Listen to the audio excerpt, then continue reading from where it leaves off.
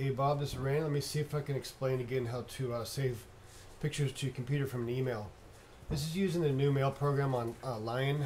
It's pretty nice. I'm getting used to it. I like it. It's similar to the old mail program. I think somewhere there's a way to do this in Outlook if you use an Outlook. Let me show you how it would work here. I've got an email with some pictures sent to myself. It says right here there's 5 attachments. I click and hold. Save all. You can see down here the default thing is saved to iPhoto, but you're not using iPhoto. So you gotta go an intermediate way. You gotta go save all to a folder, and I made a folder on my desktop called Dog Photos. Click Save and put it there. Another way to do it would be to have the email open, and so you can see the desktop. Make a new folder. And in case you forget how to do that, you click on the desktop, go to File, New Folder. Your photo opens up. I would name it Dog Photos and have it on the desktop. You'd open that up, and I've already practiced. So this folder would be open right here. So I'd have the email with all the pictures and the folder I want them to go into right next to each other. Click on the email, do Command A on the keyboard so they're all selected.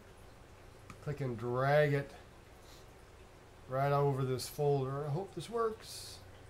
I hope it works. I hope it works. It's not acting like it wants to work. I think it's going to work. Please work. Let me try one. There was one. One works. I think I have to get used to how it works in Tiger. It's a little bit different. But you get the idea. This is another way we did it, was we made a folder on the desktop. And what we do with that folder, we put that folder into Aperture. But another way to do it would be this. And maybe it's the way you want to do it. You had one picture in the email. It was Lucy. She was a good girl. She's gone. If I wanted this in my Aperture library, I click on it and drag it right on top of the Aperture icon. Can you see how Aperture name shows up? I let go. Aperture bounces a little bit. It's opening the library. And it's going to import into an untitled project. The picture right here. It's taking a minute. Alright, it's imported already. Say OK. And here in this untitled project is a picture of my dog Lucy. And since I want to organize things, I would drag from this untitled project into a full project I already have. And you have projects already. Drag it to where it belongs. Click on this. Right click. Delete the project. Let me try that again. There we go. Come on, baby. Come on, baby. We can do it. All right. Say you have one picture you want to bring into Aperture. So say you have 2 pictures. So click and shift click. Click on one, drag it until the arrow is over Aperture. See, Aperture is highlighted. Let go. Aperture bounce, bouncy, bouncy. Opens the library. It's importing into untitled project. It is done. There's my 2 dog pictures. I shift click. I'm going to clean it up and put them over here into this project, the project that I want them to live in. Now that's if I have a project. Maybe I don't have a project. Maybe I want to name this one Lucy and Dusty. And there we go.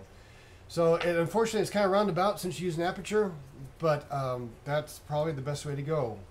Either drag it right onto the icon or drag the pictures into a folder on a desktop, and then you would drag this whole folder onto Aperture and import.